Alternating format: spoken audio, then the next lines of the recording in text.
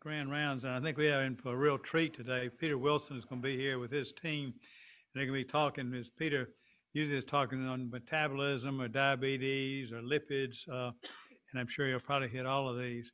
Peter had developed his interest in medicine, I guess, back in the 1970s when he started out at med school at the University of Texas in San Antonio, and then went from there to Duke and was at Duke, and then and part of his career, which he probably got the most accolades for, was when he was director of laboratories at Framingham Heart Center. So he comes to us with a lot of knowledge.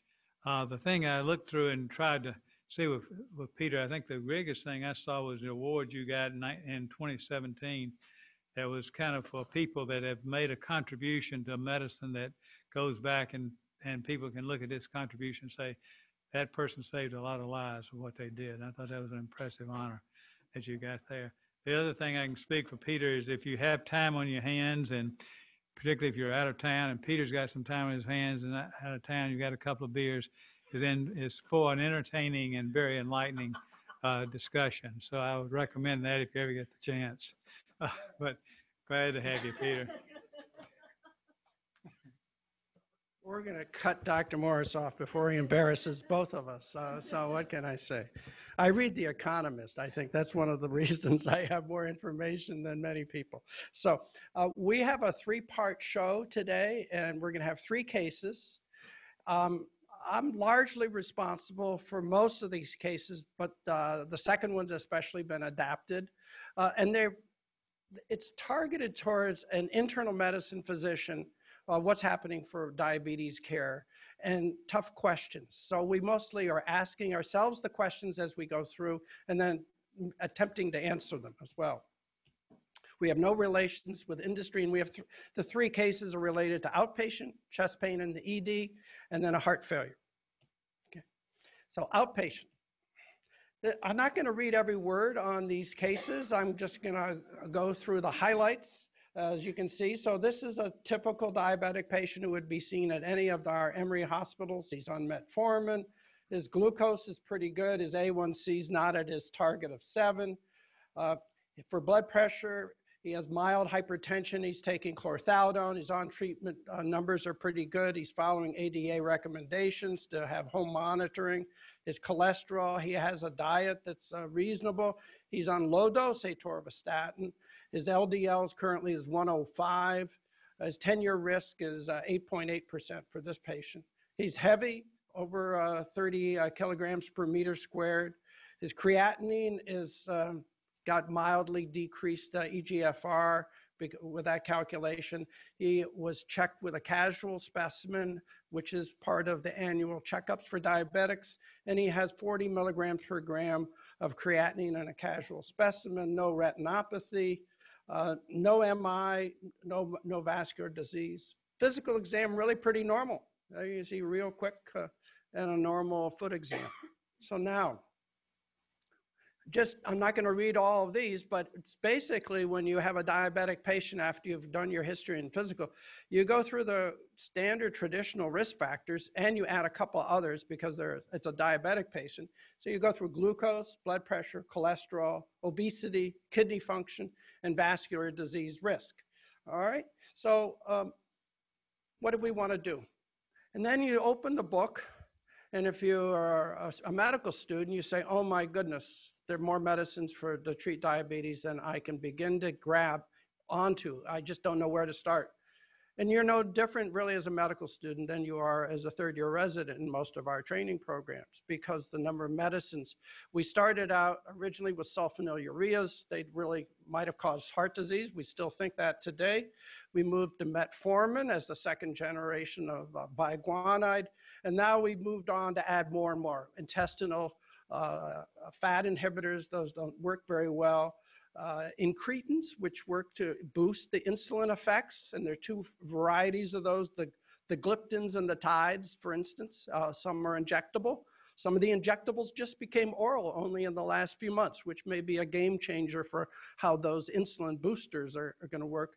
And then the most recent one, the SGLT2s, and you say, oh my goodness, how do I remember that one? So sodium glucose inhibitors working in the kidney to make the patient spill glucose more at 150 milligrams per deciliter rather than at a 200 to 250 range, which is your historical tubular max. So you have all these choices, and then if these don't work or combinations don't work, you have insulins. We're not going to talk about that, but you should have familiarity with the oral medicines.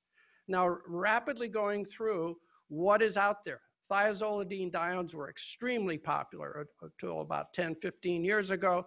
And this was a game-changing meta-analysis by Steve Nissen and colleagues. And as you can see, highlighted there for myocardial infarction and CVD death, an increased signal for you should not use these because this really may increase your risk.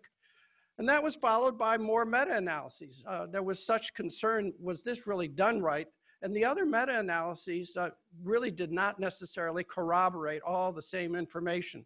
So for CVD death risk, as you can see, the diamonds crossed the null effect. So it did not increase CVD death on increased analysis, but it did increase heart failure. So now we have a black box. We've had that for at least a decade. Do not use thiazolidine diones for patients with heart failure or at high risk to develop heart failure. Next, well, glucose is lower. You know, we should really lower glucose. The lower is better. But as physicians know, the more aggressive you get, you may have hypoglycemia. You may have undetected hypoglycemia. And unfortunately, in the ACCORD trial, this was a more than 50, probably $100 million NIH trial, they found that individuals who had the more intensive care, as you can see there, intensive versus usual care, you have an increased relative risk for early death. This was a trial that the glucose arm was stopped early because of adverse outcomes of death. Unfortunately, the other arms of this trial, the lipid arm for fibrates and the other arm for blood pressure were also no. Now, this is one of those conceptual slides that endocrinologists and most physicians use, but they don't know how to actually verbalize, is I do different things for different patients. And one of the rules of thumb is the longer you think your patient's going to live, the more you can feel you can be aggressive, well, go ahead and do it. But don't use the same numbers for cutoffs for treatment for all patients. So to give an example, what would you have that A1C of 7? I remember I said that in the case, that patient has a target of 7. No, well, if he was 80 years old or 90 years old, should you have a target of 7 because of the ACCORD trial? So you would relax that. And the same might be for a patient for hypertension. So you relax what are your targets. And that is, other than conceptualization, that's all that you'll really find in the American Diabetes Association annual guidelines for what to do. Now, the newer medicines, you're going to hear some more about this from Dr. Gupta, but just to lead off a little bit, what about these newer medicines? Why are they out there? Why did they come along? So here are the gliptins, which are these newer incretins, and they started out with the signals you can see there for heart failure. These were safety studies because of the thiazolidine dione story. And by the time we got to the third or fourth medicine, it evaporated. So there was great safety. So these drugs are being used more and more. Unfortunately, they're not as potent as we'd like to see, but they are safe. What about hypertension? I just said that, you know, we would relax that. But more recently, there's been a tightening up for some patients. For instance, for our patient, well, what is his target? Should it be 140 over 90 or 130 over 80? Does it matter? Analyses like that are being done following the 2018 blood pressure guidelines that came out from ACC and AHA. And albuminuria, this is something that most physicians don't check. Endocrinologists are obligated to check it because it's part of diabetes every year care. So it should be screened. Greater than 30 milligrams per gram qualifies as what's called microalbuminuria, enough albuminuria that you should pay attention and you should include an ACE or an ARB in the medication plan. And then as you can see here, it typically takes 3 medications to control blood pressure for a diabetic. Don't always expect to get there with 1. So you've got to be more aggressive than usual. And then quickly, I'm going to run through these others. All these other drugs, the tides are injectable drugs. And they are especially good for weight loss. Liraglutide has been the leader. We have several others in that class. They're all, I want to say, almost equally effective, and the costs are coming down because of the competition. And then most recently, these SGLTs, which all end in gliflozin. And one of the ways you can remember gliflozin is it's a drug that's working on the urinary system, and you have glucose and it's flozin. I tell them, just imagine that. That'll help you remember these different names, because there are a lot of polysyllabic names for these drugs. But EMPA, as you can see there, not only did it save lives, it also probably reduced heart failure, and you're going to hear more about that from Dr. Gupta. Other ones, canagliflozin, same sort of thing. And we have others as well. One of the others question that came up is how low to go in terms of kidney function. These drugs are especially working for patients who have great kidney function. But if you have reduced kidney function, can you still get the glucose lowering without side effects? And the answer is generally yes. The one pearl that I say to most physicians, if you're going to prescribe a gliflozin to a patient, because you can get increased urinary infections, increased vaginal infections, fungal infections, do not prescribe them to people who are sedentary or totally at bed rest, because you really may get into trouble with severe infections in that case. Same thing, more recent one with a declared trial with dapagliflozin. So here's my advice, and I'm going to end, and we're going to turn it over. What are we going to do with our patient? So our A1C, just read the second line for each one: tighter control, more treatments, many options. So, and if you don't feel comfortable as a clinician, get an endocrine consult, even just to help provide some guidance. Remember, our patient had more than 30 milligrams per gram, so he had a microalbuminuria, so add an ACE. And then you're now going to have an ACE plus a thiazide. You might drop back on the thiazide even, or go to a lower dose, or stop it. LDL cholesterol, this patient classically undertreated, 10 milligrams of atorva. If you go through the recent ADA or ACC guidelines, he should be on 40 to 80 milligrams a day, high intensity. Patients obese, potentially put this patient on liraglutide or another medication. The vascular risk actually was wrong in the chart. His risk is 25%. Calculate the risk yourself using the 2018 calculator. And this patient doesn't need to be screened, just follow and go into an ASCVD prevention program. So next up is Dr. Goyal, and he's going to take, I guess, another diabetic patient in an Emory Hospital emergency department, and what are the challenges there in 2019? Abhi? You're up.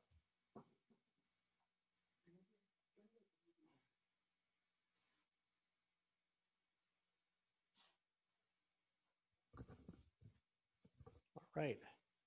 Thank you, Peter, for that introduction and for the opportunity to present this case. I thought Peter had a very interesting concept of trying to make these case-based, where to really just emphasize the aspects of care of these patients rather than just give a purely didactic lecture, so we can put it in the context of how we care for patients. So I'll give one that's focused on chest pain before Dr. Gupta gives one that's focused on heart failure. So this is an actual case that presented about a year ago to our hospital. And I try and pick cases that are actual patients that have presented because it just helped me remember a lot of the salient details. This was a 64-year-old woman with CKD, a baseline creatinine of 1.8, with hypertension managed on 2 drugs, a known cerebral aneurysm that had not been previously treated. It was being monitored, it was deemed stable. No known diabetes, and she was also Jehovah's Witness. She presented with 8 out of 10 chest discomfort on her left side while shopping, and 911 was called. Her blood pressure in the field was 226 over 122 millimeters of mercury, and the paramedics gave her an aspirin and 1 sublingual nitroglycerin. When she arrived at the outside hospital, she appeared uncomfortable. Her heart rate was 78. Her blood pressure was 218 over 107, not much of a drop after the sublingual nitroglycerin given to her. She was oxygenating at 95% on room air, and the record indicated that she had an otherwise unremarkable exam with no clinical signs of heart failure at the time. In the ED, they did serial ECGs that showed dynamic T-wave changes in the inferior leads. Her initial troponin was negative, but then 4 hours later, it went up to 0.53. The glucose on admission was 280 milligrams per deciliter. A1C was 8.5, and her creatinine was 2.4, up from a baseline of 1.8. This was a woman who said that she was not aware that she had diabetes before coming in. So the ED at the Southside Hospital initiated treatment for a presumptive diagnosis of an NSTEMI, and a heparin drip was started, and nitroglycerin drip was started, and she was transferred to the ICU. Now, in the course of this case, there's a lot that you can unpack from this case. I'm going to focus on 3 clinical questions and try and go into them a little more in depth as opposed to try and answer a ton of things. I thought we'd pick 3 questions that would be of interest. The first, which is near and dear to my heart, which I've sort of been proselytizing, I'll be honest about it, is the correct diagnosis of whether this patient's truly having an NSTEMI or not. Is an acute NSTEMI the correct diagnosis? Should this patient have been managed with IV heparin? So what do we have here? We have a woman with several risk factors who comes in with chest pain, a good story, very hypertensive. She does have dynamic T-wave changes on an ECG, and her troponin, initially negative, does bump up to 0.53. All right, so you have symptoms, you have dynamic ECG changes, and you have a troponin bump. All right. This is the first of 2 slides that we have disseminated across Emory Healthcare over the past year. This and the next slide, which I show, I have about 50 copies of these made. They're outside in the back where the house staff pick up their lunches, so you're welcome to pick these up on the way out. But this first box is a rise and fall in serial troponin testing. If you see that, that does not automatically mean the patient's having a myocardial infarction, okay? Let me repeat that. If you see a rise and fall of troponin, that does not automatically mean the patient's having a myocardial infarction. What does troponin elevation mean? It simply means that there is some injury to the heart muscle. It doesn't indicate that the mechanism of that injury is ischemic in nature or that patient had an infarction in particular. To diagnose an MI, the troponin elevation is insufficient. You also have to have either clinical symptoms of acute ischemia and or objective evidence on ECG or other imaging tests documenting ischemia. That ancillary evidence of ischemia is critical to diagnose an MI in conjunction with the troponin rise and fall. If you do not have evidence of ischemia by symptoms or by ECG or imaging, that would be called a non-MI troponin elevation secondary to another cause. There are a number of things that do that. Acute PE is considered a non-MI troponin elevation. Acute pericarditis, myocarditis, sepsis without shock, Takotsubo cardiomyopathy. If you have a defibrillator shock in the absence of ischemia from scar-based ventricular tachycardia, all of these things cause direct injury to the muscle without implicating an ischemic mechanism or a drop in blood flow or oxygenation down the coronaries to implicate that. So these are non-MI troponin elevation. Our patient here did have symptoms of ischemia. She presented with chest pain. She did have dynamic ECG changes. So it's fair to say she had an acute myocardial infarction. But we're not done. You have to ask now, what is the type of MI that this patient had? Would you really call it a type 1 myocardial infarction, which is due to an acute coronary artery thrombosis, which would make it a STEMI? You would usually see ST elevation on the ECG, which we did not in this case, or an acute coronary artery plaque rupture, which would make it a type 1 NSTEMI. Or does the clinical context support more myocardial oxygen supply-demand mismatch, which would make it a type 2 MI secondary to an underlying cause? Okay, and in this case, one could argue that she came in markedly hypertensive, so it's very possible this was a type 2 MI secondary to a hypertensive emergency. Okay, at any rate, one could argue that heparin, IV heparin, which was restarted reflexively in this patient because they automatically equated troponin elevation with an NSTEMI due to plaque rupture, one could argue that should not have been started, particularly given the hypertensive emergency where it's a relative contraindication to start heparin and the presence of a cerebral aneurysm. You would really only want to start heparin if you thought this was a pretty clear NSTEMI. And the data on heparin are actually quite old. For upstream IV heparin prior in patients with NSTEMI, it's fairly old. These are data that predate are very sensitive biomarkers. They predate Plavix and other P2Y12 antagonists. They predate the early invasive strategy. And there's a group that is sort of lobbying to have upstream IV heparin removed from the NSTEMI guidelines because it's kind of an outdated guideline. All right. So I would argue, and then this is the second grid that is also available in the back. I don't have time to go over this in detail. We do give this lecture to house staff every year, and I should get on your calendar soon for the medical residents to do this soon. The types of categories of MI, of troponin elevation, a STEMI usually diagnosed fairly quickly based on the ECG. In this case, we're debating between a type 1 NSTEMI and a type 2 MI, and then the non-MI troponin elevation. For completion, we do have other types of MI, type 3 MI from sudden cardiac death before biomarkers can be drawn, type 4 MI from PCI, type 5 MI from CABG. These will rarely be documented by non-cardiology services.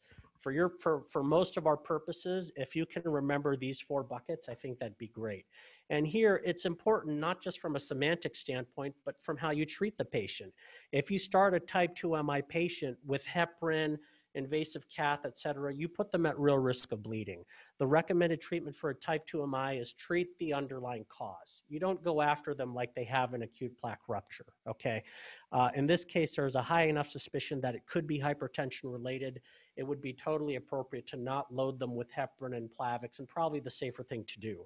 Cardiology will not fault you for not starting IV heparin or Plavix upstream if the diagnosis of NSTEMI is in doubt. However, I have seen enough cases, reviewing over hundreds of these cases now in the past 24 months, where we really can cause harm by starting upstream NSTEMI when the diagnosis is not clearly an NSTEMI to begin with. Okay, so let's look at the rest of the course here. So at the outside hospital, this patient developed headache, nausea, and vomiting, and a stat head CT was obtained because they were concerned about the history of the aneurysm, and it actually came back worrisome for subarachnoid hemorrhage based on a hyperdensity in the Sylvian fissure, okay? IV heparin and IV nitroglycerin was stopped, and they were concerned enough about the possibility of bleed that they actually even gave IV protamine. The troponin peaked at around 11. And then the patient was transferred to the neuro ICU at EUH from the outside hospital. They got a cerebral angiogram diagnosing an aneurysm of 4 by 9 millimeters. It was actually smaller than on prior imaging. The MRI of the brain thankfully showed no subarachnoid hemorrhage. It was an artifact on the head CT. And neurosurgery said, this is an unruptured aneurysm. We don't want to deal with it right now. We'll walk away. You deal with the MI. Thank you. See you later. All right. And that's what happened with regards to the aneurysm. So the patient was transferred to our service in cardiology to focus on the MI.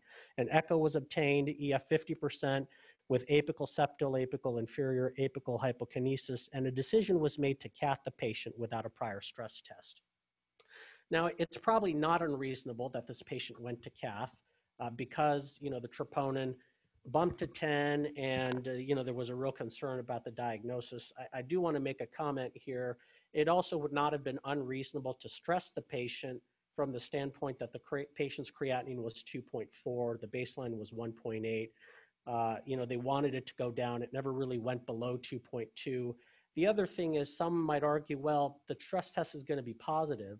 It might be positive, but sometimes you're not looking to determine positive or negative. You're looking to determine whether it's high risk or low risk in terms of its features, to determine how quickly you need to diagnose and go after the coronary arteries, okay?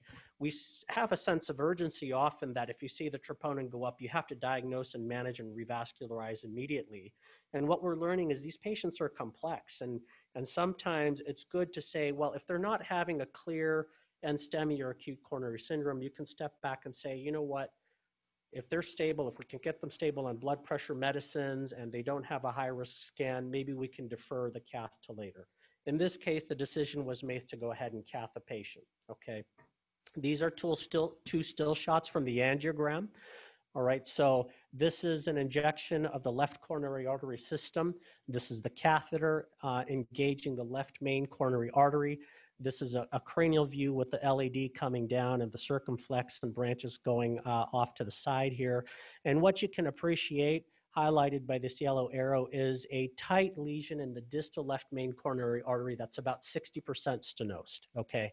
On this other shot, the right coronary artery was engaged, and here what you can see is at the bifurcation where it bifurcates to the posterior descending artery, which is, in this case, this is a right dominant patient, which about 85% of patients or so are. The PDA branch is what supplies the inferior wall. You see about a 75% stenosis of the proximal PDA. So distal left main 60%, proximal right PDA 75%. This, by definition, is called surgical coronary anatomy if you have more than a 50% left main coronary lesion, because this limits supply both down the left anterior descending coronary artery and down the left circumflex coronary artery. Importantly, they identified no acute coronary artery plaque rupture. Now, I really try to stress to our interventional cardiology colleagues that a lot of us really hang on how they write their reports. And I will admit, we in cardiology are sometimes guilty of not being complete in our reporting, where really we should help determine the diagnosis of whether this was a plaque rupture MI or a different MI type. And our cath guys don't routinely do that, and that's something we are trying to change. It's like herding cats, but you know, we do it. We're going to keep herding cats until the cats are herded, okay? The LV-EDP was 9, which is considered within normal limits, so there was no evidence of volume overload. So let's go back to the initial question. Is NSTEMI the correct diagnosis? The overall clinical context and the cath findings do not support a type 1 NSTEMI because there was no evidence of acute coronary artery plaque rupture. The most appropriate diagnosis here is a type 2 MI secondary to hypertensive emergency in the setting of fixed obstructive coronary disease. There is real coronary disease, there is surgical coronary disease, but it did not cause a type 1 NSTEMI due to acute plaque rupture. The correct management here would have been to treat the underlying cause, the hypertensive emergency. IV heparin should not have been given in this case. In this case, the potential harm outweighed the benefits, all right? Just another quick thing, hypertensive emergency is the correct name here. Hypertensive urgency is not accepted in documentation. Again, emergency is the correct term, or crisis is the correct term. We don't like to see the term hypertensive urgency because this patient had target organ damage with at least 2 systems involved, the type 2 MI and the acute kidney injury on top of the CKD. Okay, that makes it emergency. It's not just urgency, all right? So question 2, moving to the next question, because this is also a diabetes talk, how aggressively should this patient's hyperglycemia be treated in the ICU?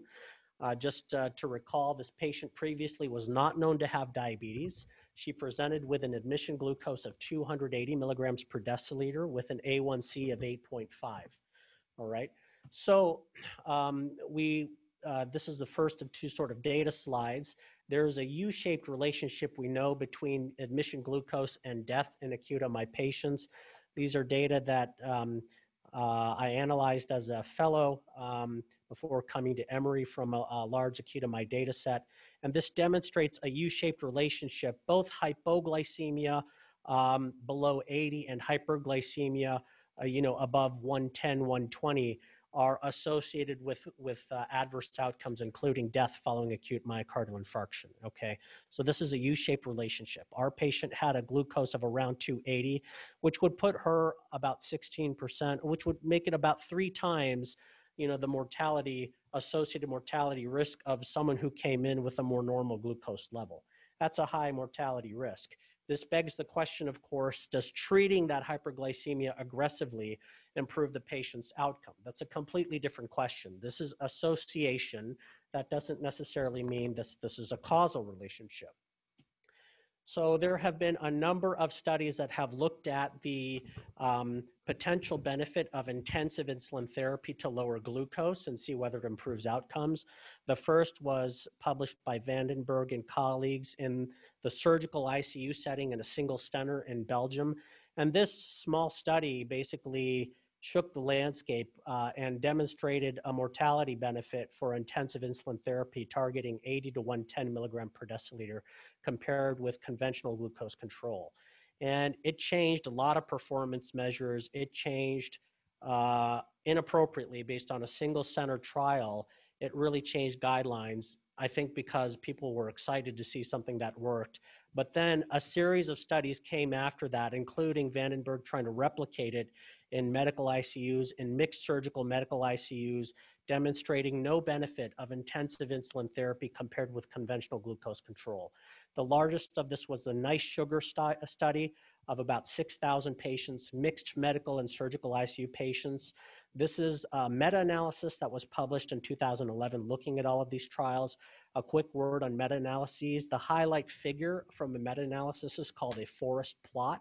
And in a forest plot, they line up the studies, and you can see different size boxes here, okay? The larger the box, it indicates that that trial had the larger number of events compared with other trials. So more events indicates a larger box, okay? Wide confidence intervals is usually associated with a very small box and uncertainty. The larger boxes, you'll notice, have very small confidence limits because there's more certainty around the estimates.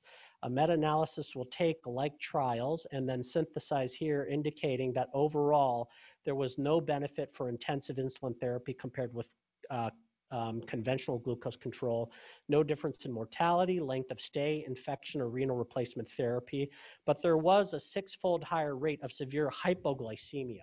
And on this basis, the AHA, American Heart Association, American Diabetes Association, and the American College of Endocrinology all recommend a glucose target now of 140 to 180 milligram per deciliter, a more lenient target as opposed to the aggressive 80 to 110.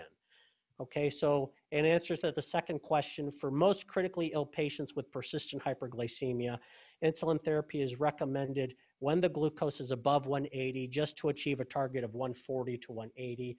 We do not have to shoot for more stringent targets. It's associated with more hypoglycemia and not better outcomes. For non-critically ill patients, the endocrinology guidelines suggest shooting for a pre-meal glucose of less than 140. That includes your fasting morning glucose, and random glucose less than 180. All right. Now we'll address the third and final question of this case. What is the optimal revascularization strategy in this patient? All right. We'll go over here again to the coronary angiography findings. I already mentioned that this is the equivalent of 3-vessel coronary disease or surgical coronary disease, where you have a tight left main lesion, which indicates diminished flow down both the LAD and left circumflex territories, as well as a tight right coronary artery lesion or PDA lesion. And you could give a grand rounds just solely on this one question. To try and put it in a nutshell in the remaining 3 minutes that I have, we basically have 3 revascularization options in this patient.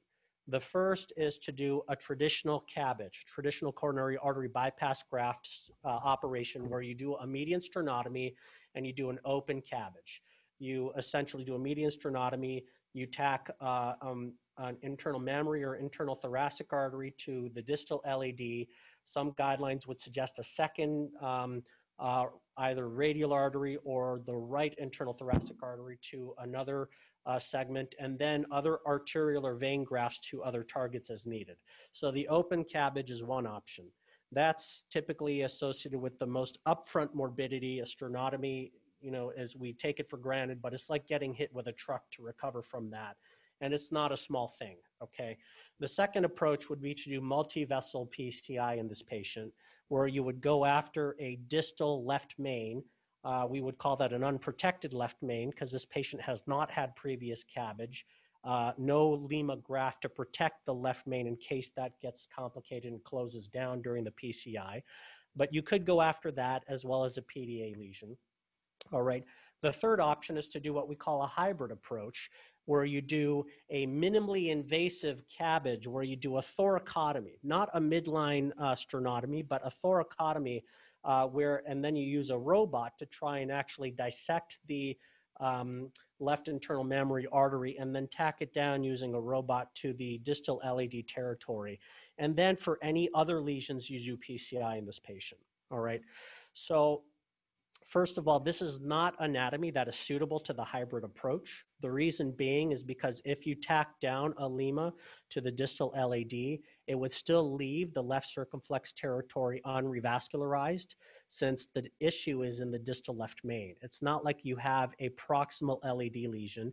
you have a left main lesion that would leave the whole left circumflex territory unrevascularized. So this is a case where the surgeons determined it's not appropriate for a minimally invasive CABG or hybrid approach. Next, the multivessel PCI. I think many of you may recall the teaching that multivessel coronary disease in a diabetes patient, CABG is considered superior. That is data that is 10, 15 years old. The question is, does that data still hold up? And the short answer is yes. Okay, even still today, in today's day and age, CABG is superior to PCI for patients with multivessel CAD and diabetes. This is the most recent synthesis of this data. This was an 11-trial meta-analysis published in The Lancet. This was an individual patient-level meta-analysis of 11 trials. The largest of these trials is the Freedom trial that was published, I think, 2 years ago in the New England Journal of Medicine with 1,900 patients, all with diabetes, all with surgical coronary disease, randomized to CABG versus PCI, in conjunction with 10 other studies that looked at this question that had an adequate diabetes subpopulation. So this is a meta-analysis of about 4,400 diabetes patients that shows a clear 5-year mortality benefit for CABG versus PCI in the diabetes group, 10% versus 16%.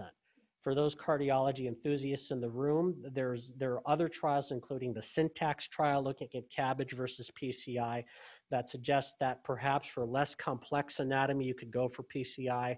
It's important to note in the diabetes population, in this meta-analysis, the benefit for CABG was greater than that for PCI in all of the strata of Syntax scores, whether it was low, intermediate, or higher risk Syntax scores. And this is clearly still the option of choice in this patient where CABG is better than PCI. Peter did want me to mention the Berry 2D trial, which was now an older trial that looked at revascularization strategies in patients with diabetes. That was a trial that was initially designed to look at revascularization by any approach versus revascularization plus medical therapy. It was not specifically a PCI versus CABG trial, okay? And so that's why I didn't mention that as being included in this meta-analysis. But if you look back at the Berry 2D data and the strata of patients who underwent CABG was better than just medical therapy alone. It did not compare CABG versus PCI, as those patients had already been selected for the operation they wanted to undergo. So for this third question, the answer here is that open CABG is the preferred and superior approach if the patient's amenable, instead of multivessel PCI or even hybrid CABG PCI. In this patient, open CABG was performed during the same encounter. I do want to mention that our surgical colleagues are being a lot more judicious now about whether these kind of operations need to be done on the same encounter. I'm going to argue that even though this patient presented with a type 2 MI, it does not constitute an emergency to revascularize the patient because it was driven by their hypertensive emergency, which we can treat medically and then deal with the revasc afterward. This is not an acute plaque rupture MI. That's why the diagnosis of the type of MI is so important. If you really thought they were having a plaque rupture MI with an unstable plaque that was untreated, that might force your hand to say we need to treat the MI sooner. This was a type 2 MI driven by hypertensive emergency that you could treat medically. This was also a patient who had anemia with a hemoglobin of 10 and a Jehovah's Witness. I would not be surprised if our surgical colleagues said, we want them to go home, take plenty of iron, buff up their iron stores, improve their hemoglobin, and then bring them back for an elective CABG where we have more control over their risk factors and everything going in before we go after the CABG in this particular patient. Okay, but the proper strategy in this case was an open CABG as was done in this patient. This patient got 3 grafts, a lima to the LAD, a vein graft to the PDA, and a vein graft to the circumflex as well. Okay, so that's the chest pain case. All right, I'm sorry, and that's what I meant to read here. The open CABG was preferred. So now I'd like to introduce for the third case, Dr. Divya Gupta. She's an associate professor of medicine, and she's recently been appointed as our medical director for heart failure and transplantation cardiology for the Division of Cardiology across the system. And she's been tremendous as an educator, as a clinician, and as a quality improvement specialist. And we're lucky to have her help us think through these issues in the third case. Okay, Divya?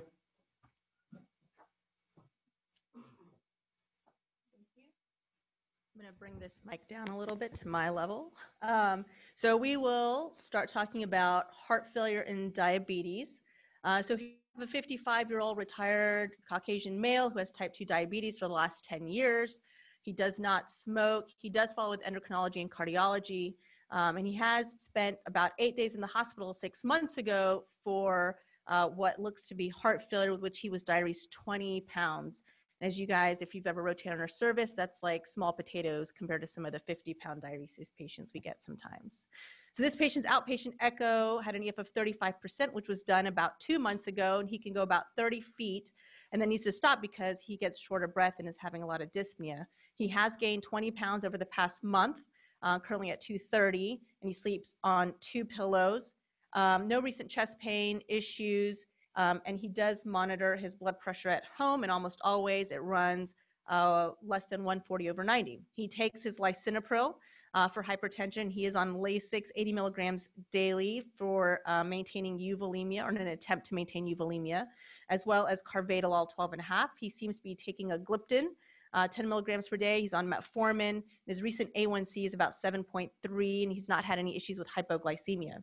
He is taking his atorvastatin with his recent LDL of 50, HDL of 40, and triglycerides of 50. His creatinine is about 1.5 with a GFR of 60. His eye exam is fine. He has no real vascular disease. On physical exam, his blood pressure actually looks pretty good. It's 110/80 with a pulse of 110 and regular. He's breathing about 20 a minute and afebrile. He does weigh 230. Nothing on his cardiovascular exam, it appears here. Maybe some mild rails in his lungs. He does have an obese abdomen, but no organomegaly. He's got some 1+ pitting edema in his feet bilaterally. His EKG is unremarkable. He is a little bit tachycardic though. His portable x-ray shows an enlarged heart, some evidence of pulmonary congestion, but no effusion. His labs show the creatinine of 1.8, glucose of 110, and potassium 4, otherwise very unremarkable. So the big things I want to hit on here is, so what is the importance of heart failure and diabetes, and what is this connection here? So really this is a very important fact to understand, that diabetes is an exacerbator of heart failure to some extent. Men are 2 times, with diabetes, have a 2 times higher risk of developing heart failure. Women with diabetes are at a 5 times higher risk of developing heart failure. So there is this huge connection here between diabetes and heart failure. 44% of patients that are hospitalized with heart failure will have a diagnosis of diabetes. So we should all get better at managing diabetes, because no matter what area of medicine we end up practicing, I can guarantee you will come in contact with patients that have heart failure and that have diabetes, and a good portion of them are going to carry both diagnoses. So a little bit about how to manage these patients. So the big thing I think to really know, and Dr. Wilson really really discussed this, is what we really need to avoid. And really avoiding the DPP-4s in patients with heart failure is very important, and the TZDs as well. So the big thing about the DPP-4s, why are these so bad? So there's this thought that these medications actually lead to an issue with increased cardiac fibrosis. And that fibrosis is really a big part of what causes heart failure exacerbations, no matter what the etiology, whether it be ischemic in nature, whether it be non-ischemic in nature, whether it be genetic. There is this component of increased myocardial fibrosis that is very involved with causing that dysfunction to the myocardium that then leads to this development of heart failure. For the TZDs, you know, we really don't have a great understanding of how it causes this increased edema, but it's really believed that it leads to a reduction in sodium excretion. And so then we hold on to this sodium in this water, and it causes all of this fluid retention. So for these reasons, these medications really should be avoided. With the TZDs, that edema actually can even be associated in patients that don't have heart failure. And I can tell you from family experience, my own father-in-law was taking a TZD, no diagnosis of heart failure, starts having edema. So he asks me, what should I do? And I was like, change your medication. And now, you know, he's doing great. So this is actually true whether a patient has heart failure or not. The other big thing that I think is very exciting is this is the latest and greatest that just came out a few weeks ago, the DAPA-HF trial, using one of the glyphozones, which I will always remember now is glucose flozin, right? And I think I said that correctly. Dr. Wilson, please correct me. The pligliflozone, I can't remember. The pagliflozone. All right, you know what I'm talking about. Anyway, this actually shows improvement in heart failure outcomes irrespective if the heart failure patient with reduced ejection fraction has diabetes. So the use of this medication and a little bit more, a few more trials are coming down the road with the use of this drug, but really something that is helping to improve outcomes for heart failure patients. We had a long span there of about 20 years where there was really nothing new or great coming out. And now, you know, like recently we had valsartan sacubitril that came out, and now potentially this benefit for diabetic or not, but heart failure patients with reduced EF, and helping to manage not only volume with the use of this medication, but also mortality outcomes. So how does the SGLT2 inhibitor actually help us? So it actually aids in this downstream increase in glucosyluric. So you're supposed to reabsorb a lot of this glucose here in the proximal tubule. And in this case, we actually don't reabsorb all that. So all of that gets urinated out. And I think Dr. Wilson talked about that in a lot more detail. So now switching gears a little bit, really about management of heart failure. And so a big thing that I wanted to really touch on is I think this idea of using the BNP to figure out, does this patient really have heart failure? What is the utility of this in managing our heart failure patients? So a big thing to really know is you can have elevated BNPs for a lot of different reasons that are not associated with heart failure. Some of these cardiac, some of these non-cardiac.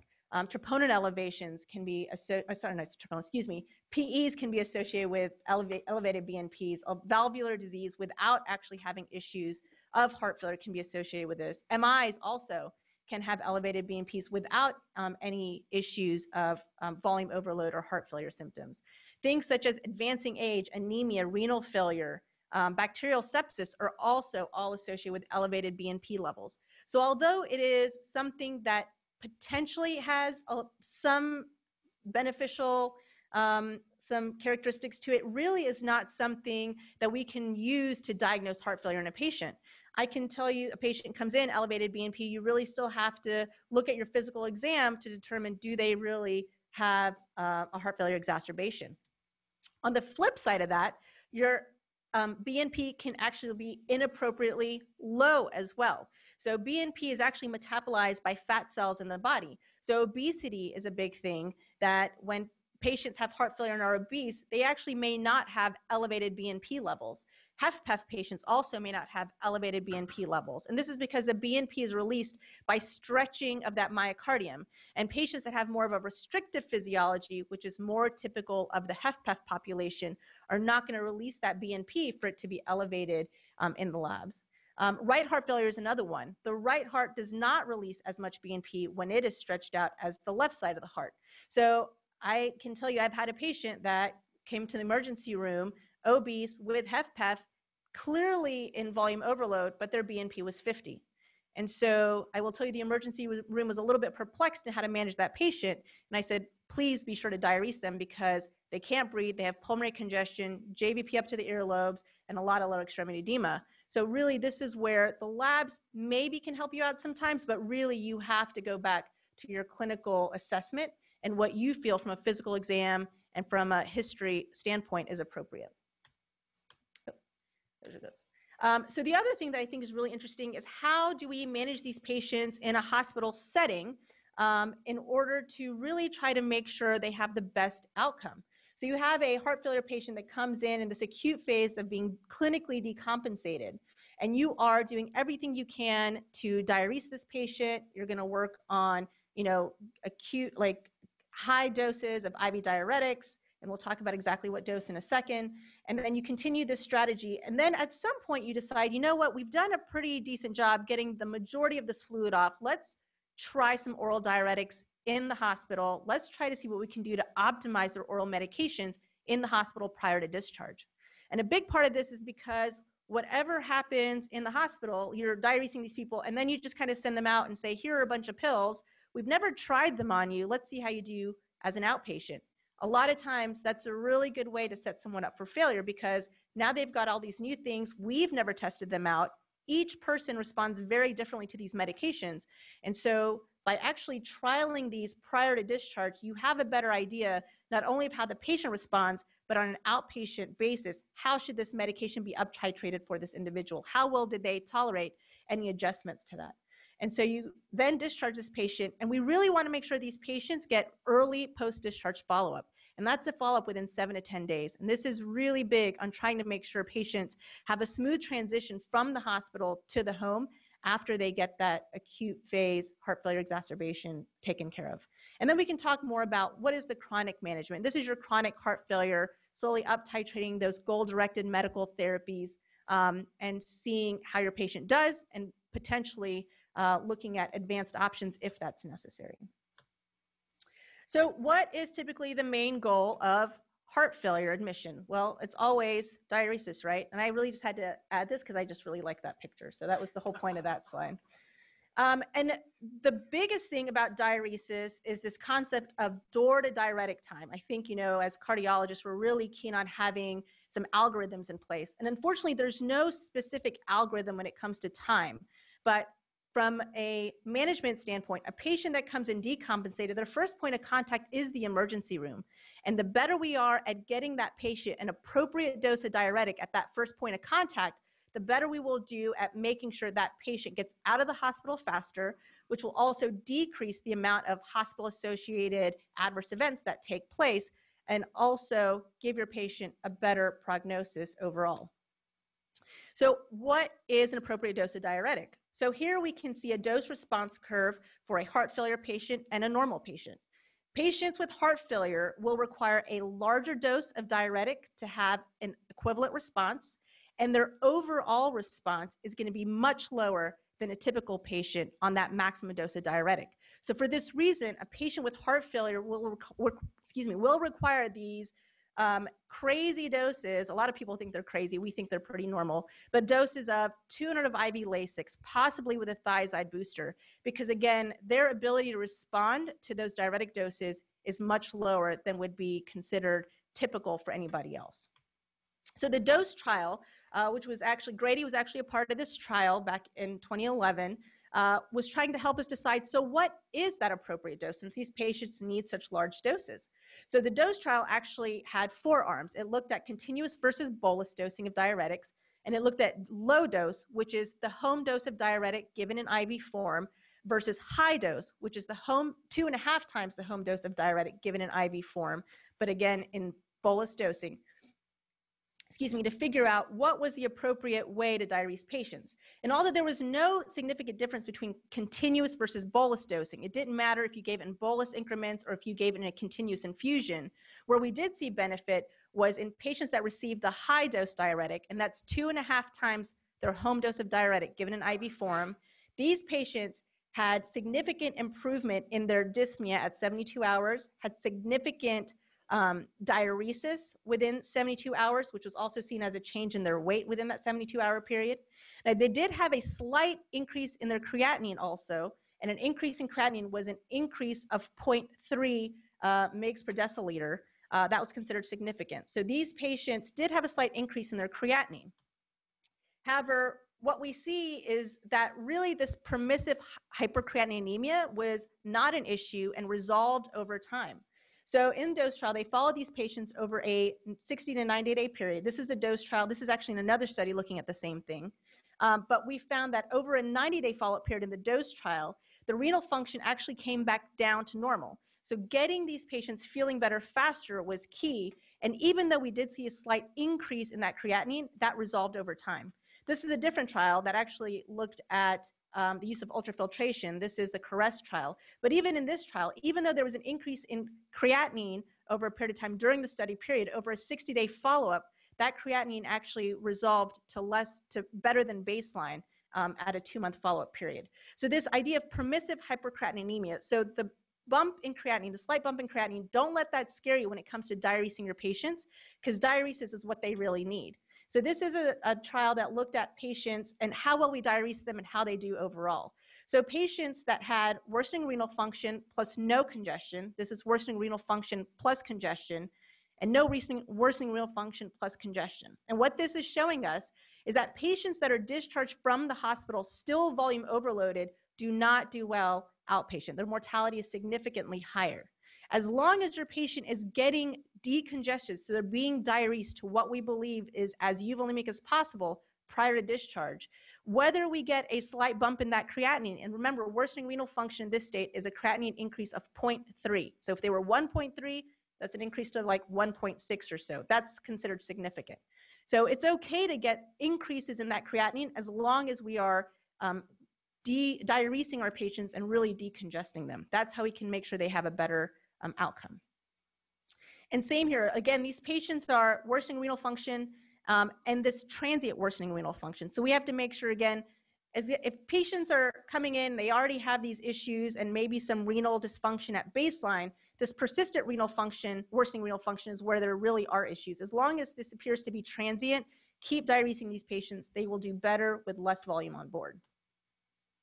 So how do we manage these patients medically, right? So a big part of heart failure is really having this increase in your adrenergic system. You've got a lot of vasoconstriction, and that's what we're really working against to try to make sure we get good blood flow to the kidneys. We can make sure that they diurese appropriately.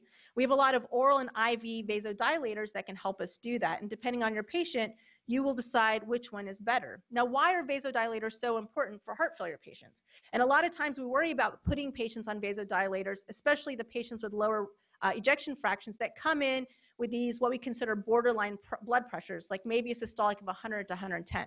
So this is a pressure volume relationship for patients with HFpEF.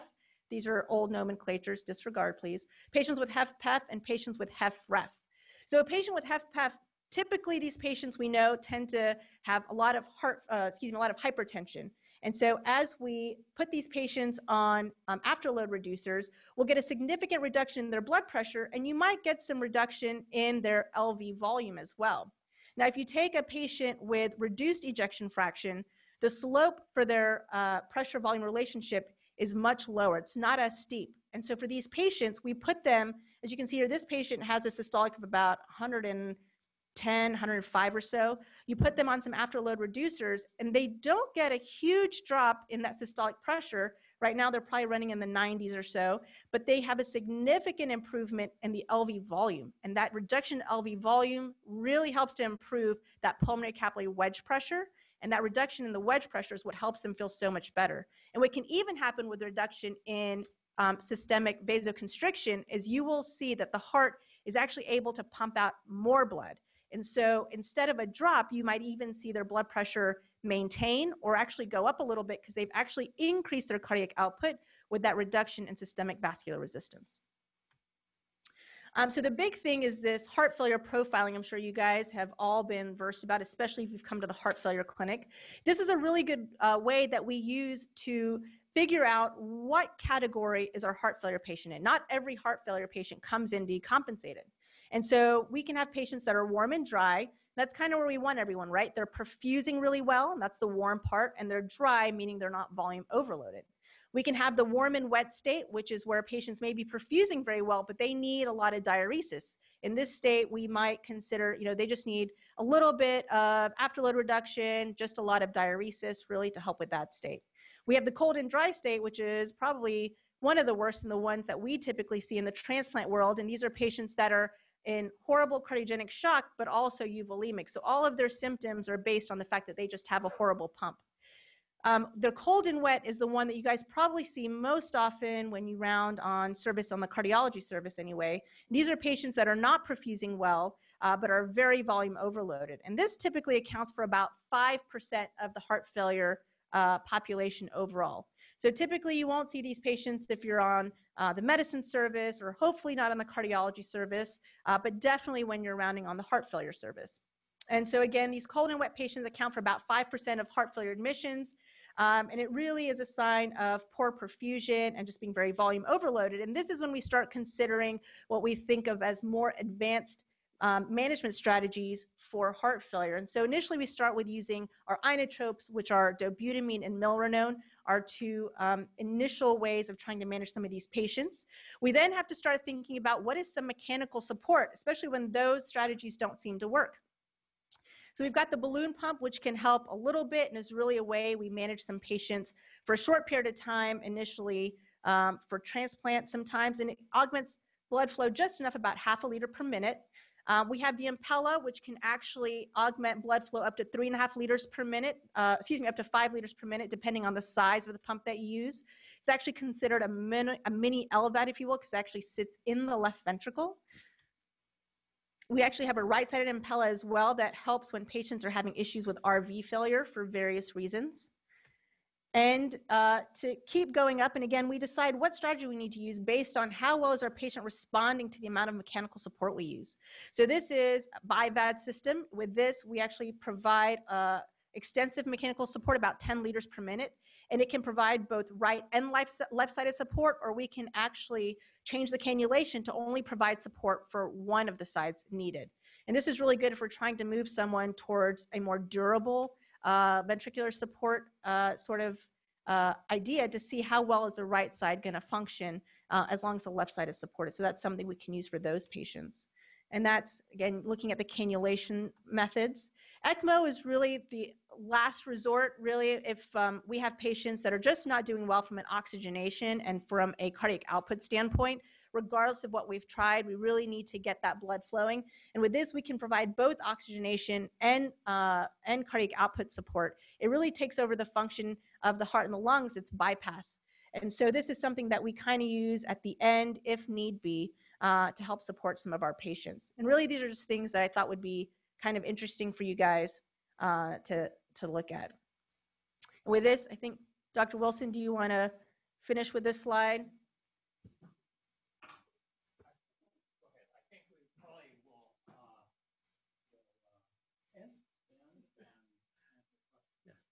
So we can handle some questions here at EUH, but we may lose our satellites. Is that the point, we should say?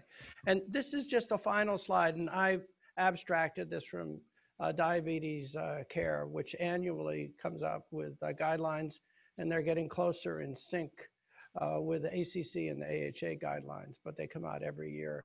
And most of this we actually covered. So any questions? Anybody here? If we can get them from the other sites, that'd be great. Waiting on questions from the other sites right now. One question I had is the DAPA-HF trial was just very interesting to a lot of us, especially for those who don't have diabetes. Do we think it works because it's a mild diuretic, or is there another effect with the glucose, or is there something else? Hear him, did you? We're going to put Dr.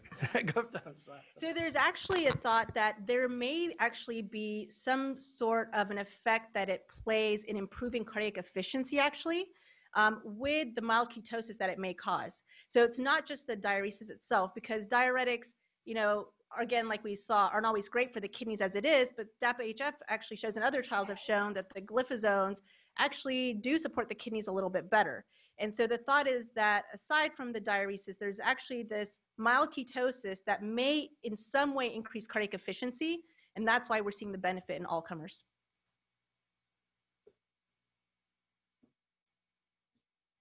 I think I'm getting the nod from Dr. Stevens to end, so thank you very much.